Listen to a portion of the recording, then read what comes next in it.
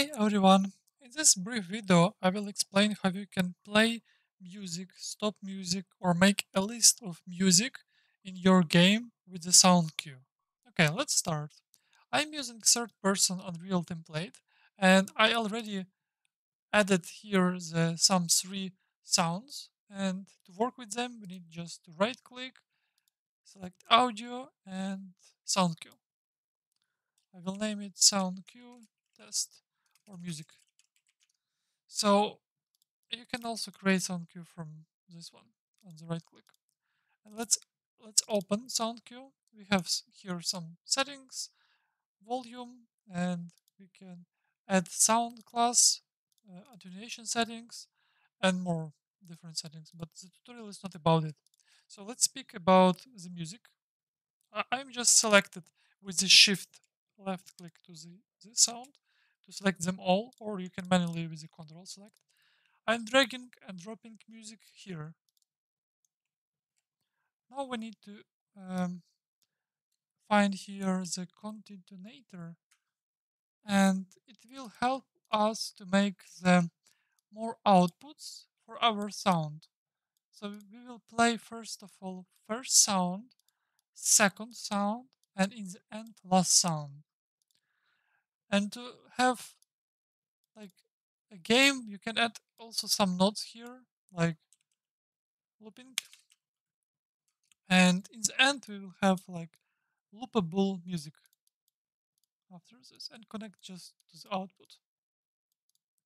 Now in SoundQ, the work is done.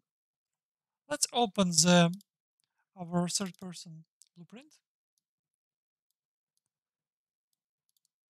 And in the beginning, it will be better to add sequencer because maybe during the game it can be failed, cast to somewhere here or here. So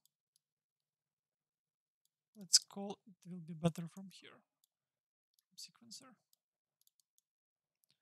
And we need to write and create sound 2D. So we will create a sound. Let's select our sound cue because we made already our setup.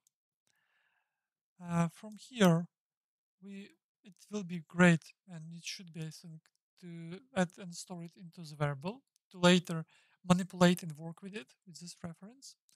So let's call this sound class. And from here, we can also call play. And we have here more nodes.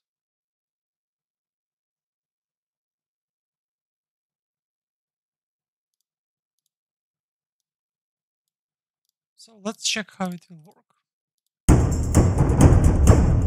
We have first music.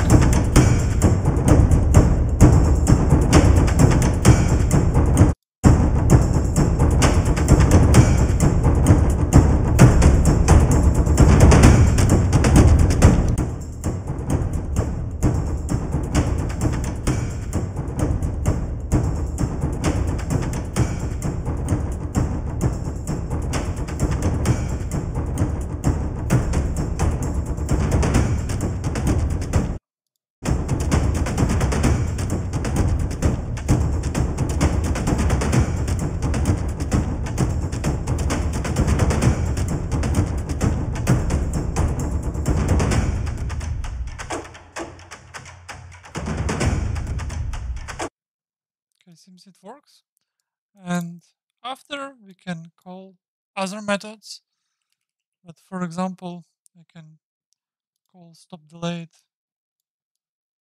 And like after 10 seconds, for example, it should stop the music.